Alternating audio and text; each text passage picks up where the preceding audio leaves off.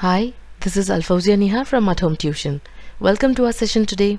The topic that we are going to discuss in today's session is problems on parallel lines cut by transversal. Okay, first let us see problems on identifying angles formed by parallel lines and transversal.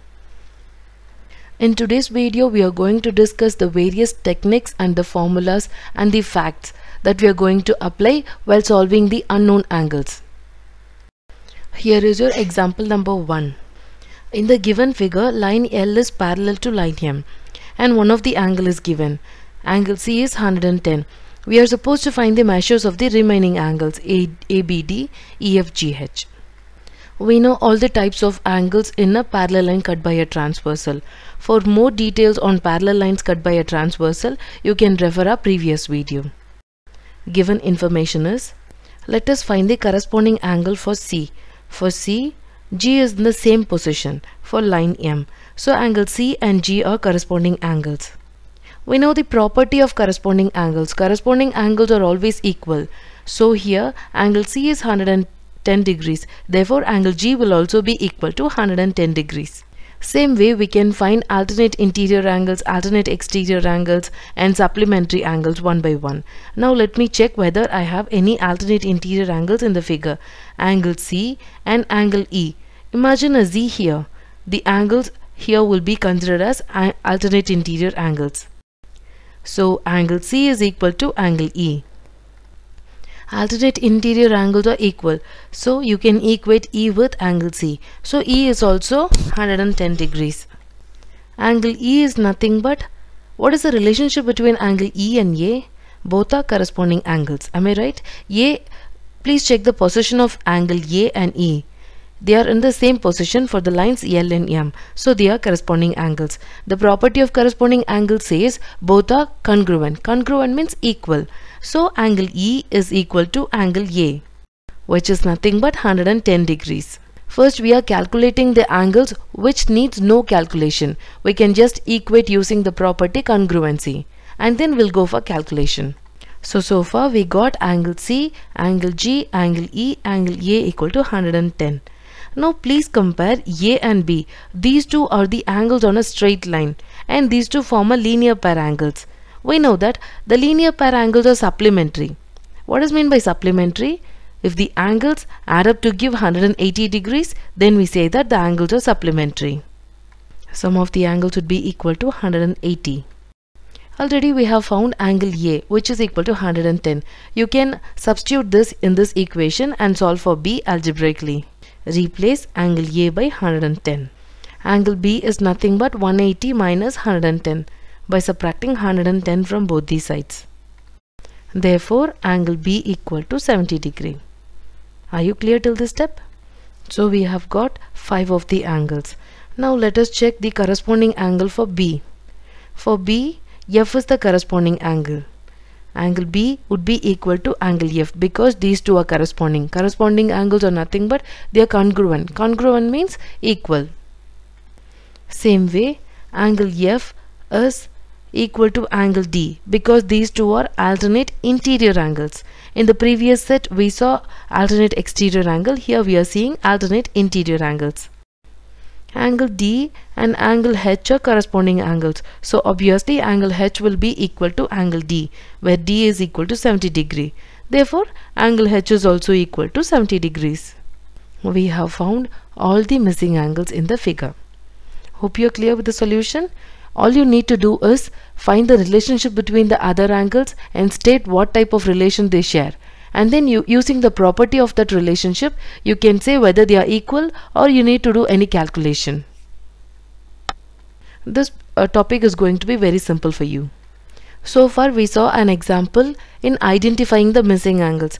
Let me take one example in which you have to state which of the lines are parallel and you also have to state the reason for that. So here is your example. Here is an example. Now compare these two parallel lines D and B. Look at the angles. In one we have 75 and this is 100. So there is no relationship between these two. Even if you add, you will not get 180. So let us compare these two angles. I am going to highlight the sides. Do you see a Z I have drawn? E and C, two angles are there. AC is parallel to DE. So AC is parallel to DE because the alternate interior angles are equal. This sign is used to denote the word parallel. This is the symbolic representation of the word parallel. Hope you're clear with this example. Okay, let me take one example where there is no parallel line. Okay, here is the example. Please look at this example. Please consider these two angles because these two angles are only given in this example. Compare these two. These two, the positions are corresponding angles. Am I right? What is the property of corresponding angles? Corresponding angles must be congruent. It means corresponding angles are equal. But here please notice that these two angles are not equal. One is 65 and one is 75. So you can say that the line AC is not parallel to DE. Does this make sense to you? That's it for this example. So far we discussed two types of examples. One is reasoning stating and one is identifying the missing angles. Now let me take one example where you'll be able to frame two equations and solve for the unknown variables. Let me write the example on the board. Here is the next example. The lines P and Q are parallel and L is a transversal line. Find the values of X and Y. You just have to find the unknown values of X and Y. Please note that we are given with three angles. Okay, what is the relationship between 6x plus y and x plus 5y? They are in the same position for the two lines. So it means these two are corresponding angles. We know the fact corresponding angles are equal. We have set these two angles equal because the relationship between these two angles are corresponding angles. Now let us simplify this equation. Shift all x to one side of the equation and shift all y's to other side of the equation. By subtracting x from both these sides and y from both these sides, I am getting, divide both these sides by 5. Now we have got an equation relating x and y in terms of x. Now please look at these two angles. What is the relationship between 4x and 6x plus y? These two are the two angles on a straight line. These two are linear angles. Am I right? Linear angles are supplementary. It means if you add these two angles, it should add up to give 180 degrees. 4x plus 6x plus y. Supplementary means total would be equal to 180 degrees. Now let me combine the like terms. 4 plus 6 is 10. So 10x plus y equal to 180. Now let us use this equation here. Replace x by 4y over 5. Cancel out 5. 5 goes 2 times. 4 times 2 is 8y. 8y plus y will give you 9y. Now divide both these sides by 9. So you can isolate y on one side of the equation and get the value for y. 9 goes 20 times in 180. So the value for y equal to 20. Now using this we can find the x value. You can just back substitute this y value in the equation 1. This equation. Replace y by 20. 5 goes 4 times. 4 times 4 will be equal to 16. We got the unknown values x and y. X is equal to 16 and y equal to 20. We were just using two concepts. Corresponding angles are equal and linear angles are supplementary.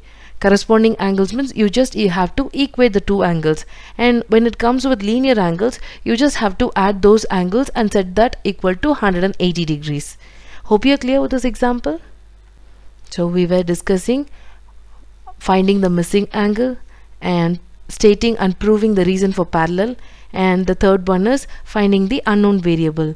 Now we can discuss one example where you have to prove two lines are parallel. Here is the next example. In the given figure, angle 1 is equal to angle 2. Using this clue you have to prove the lines L and M are parallel. Okay, a transversal intersects two parallel lines on two distinct points, here and here. Am I right? These are the two distinct points. It is given that angle 1 is equal to angle 2. Now let's start the proof. Angle 1 is equal to angle 2. Given. We can say that angle 1 and angle 3 are vertical opposite angles. They share this common point and they share the common ray. So it means they are vertically opposite. Vertically opposite angles means they should be equal. This is the property of vertically opposite angles. So angle 1 will be equal to angle 3. We have two equations, equation 1 and equation 2. Please note that the left hand side of both the equations are same, angle 1 and angle 2. So you equate the right hand side of both the equation. So angle 3 will be equal to angle 2. Am I right? So from the above two equations, it is clear that angle 2 is equal to angle 3 is equal to angle 2. The relationship between angle 2 and 3 is corresponding angle. Since the corresponding angles are equal, you can say that the lines L and M are parallel. Since the corresponding angles are equal, you can say that the line L and M are parallel. That's it for this example. You may be also asked to prove two lines are parallel, two pairs I mean, by changing the figure. The concept is same, but you have to take few more steps to prove that the other two lines are also parallel. The concept will be repeated. So no worries even if you get a tricky problem. If you get the loop, you can easily move towards the proof. Similarly, like the same example on the board, you will be asked to find the unknown variable.